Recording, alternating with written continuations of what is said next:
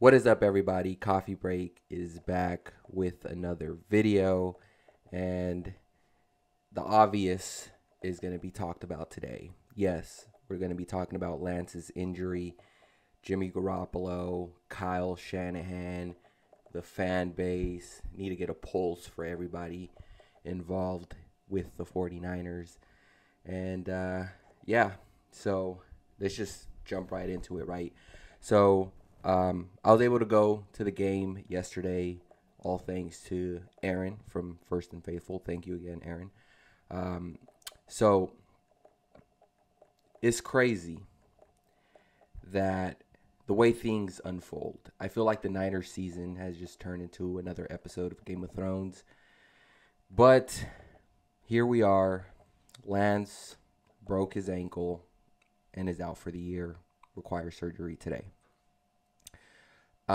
My first initial reaction to the whole thing, I was at the game, and that was, I think, his third rushing attempt. I could be wrong about that, but I think it was his third attempt that game. It was barely, the first quarter.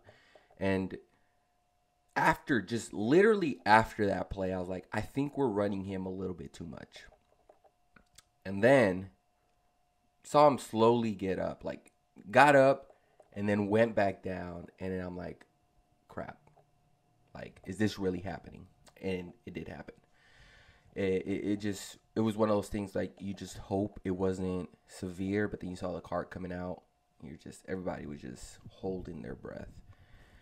And then you see Jimmy come out, and part of me was kind of relieved that we kept Jimmy, and another part of me was just gutted that this 22-year-old just got his ankle broken, felt that he was just put into a lot of pressure, not only by 49ers, myself included, but, the media, the national media. I mean, it just got so much attention to a point where I just stopped kind of talking about Lance in a way because, like, I just knew that the expectations for Lance were not going to be met, regardless of what he did. If he took the Niners to the playoffs, there was always going to be something. And I felt like there was a different agenda out there because that's just how the media works. So, it turned into like this whole fiasco, and I just did not get myself involved in it. I was just like, I'm just going to be focused on talking about Niners team. Like, I'm tired of talking about Lance. I just hope he's great. So now this happens, and, I didn't even bother checking. I did check on Twitter. I think that was my mistake, but fans were upset. Fans were upset of how Kyle Shanahan was handling Trey Lance. And, people were kind of throwing some racial undertones with this whole scenario, which I think it's literally insane to me. But these are my thoughts of this whole situation. Once I was able to process everything after the game and sort of settle in and get my thoughts around the situation, I just felt that the way Kyle Shanahan was going about the whole situation with Lance was weird, in the sense of, like, we knew he was the guy when he got drafted, but we kept Jimmy, and then we're like, okay, we're waiting, and then we waited till this year, and then the whole Jimmy situation got weird. Again, I'm thankful he's here now, but it was just handled so awkwardly, I should say. I think it was awkwardly. And, now he gets hurt, and now we're questioning Shanahan's usage of Lance. To be quite honest with you, that doesn't bother me at all.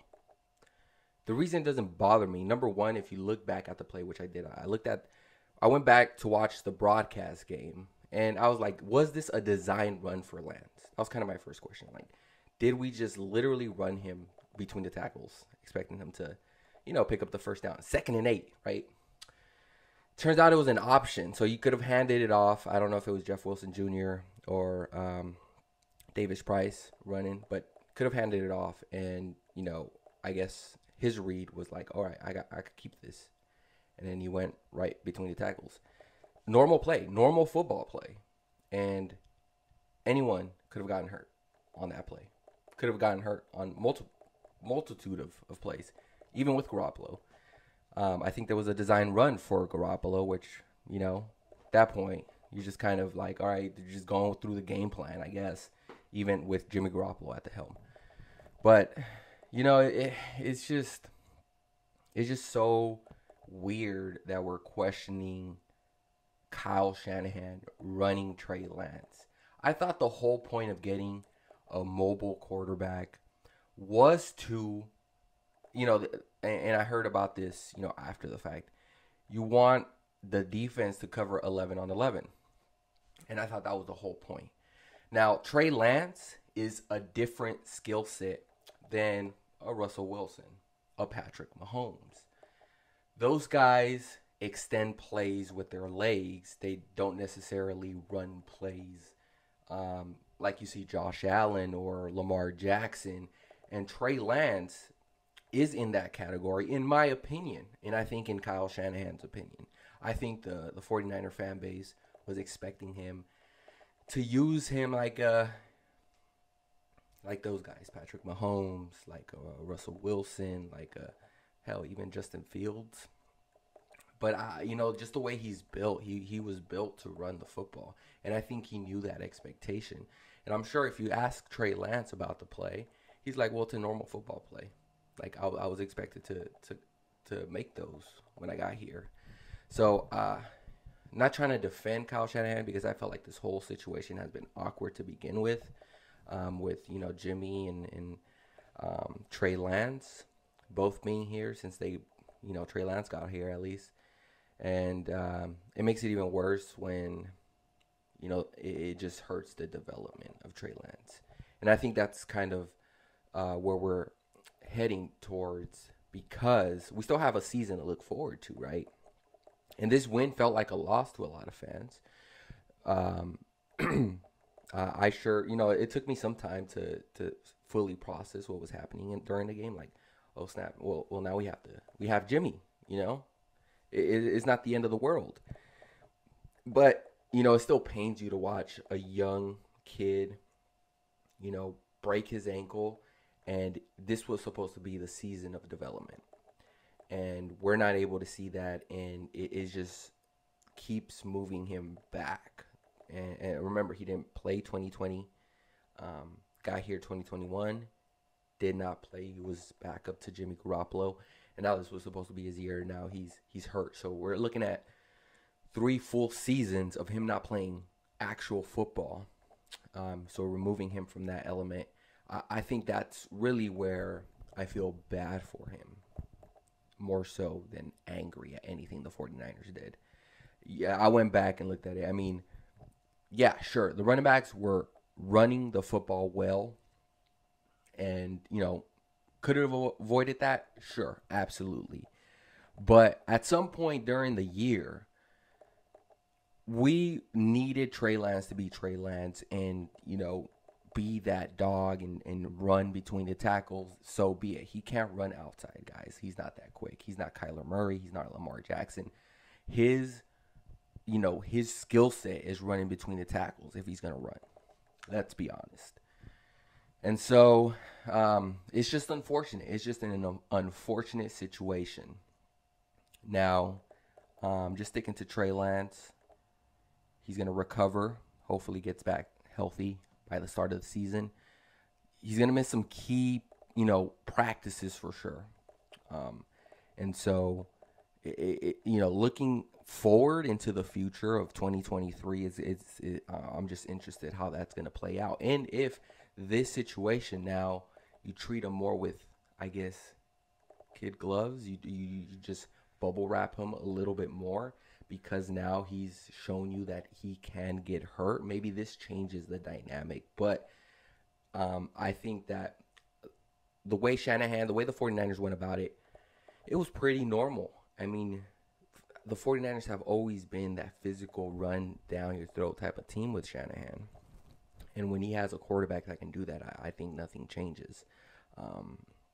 It was just an unfortunate situation. And, when you take the risk on taking a running quarterback, these are sort of the risks that come with it. And so it's just unfortunate.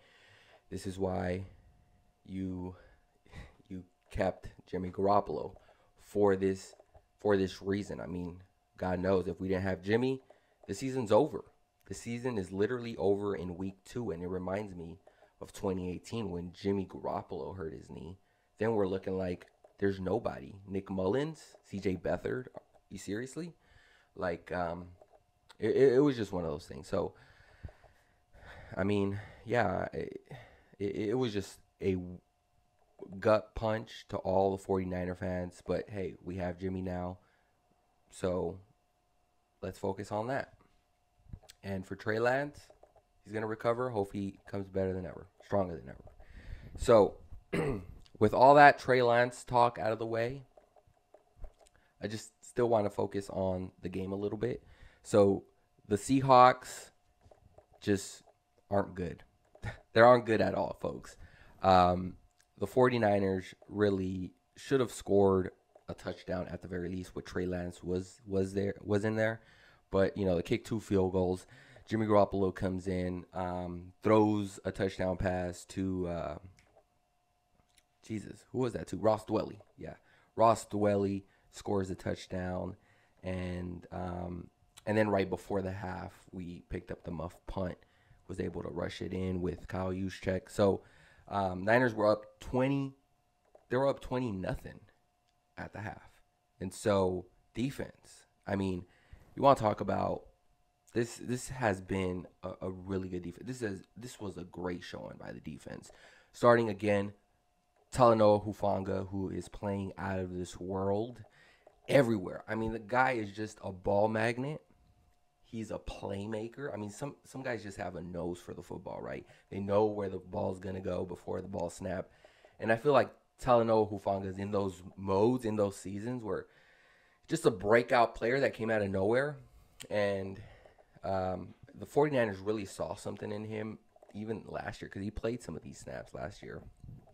And, he's just playing out of this world. And I'm sure that's the reason why Jaquiski Tartt isn't back with the 49ers because they're like, we got the replacement here.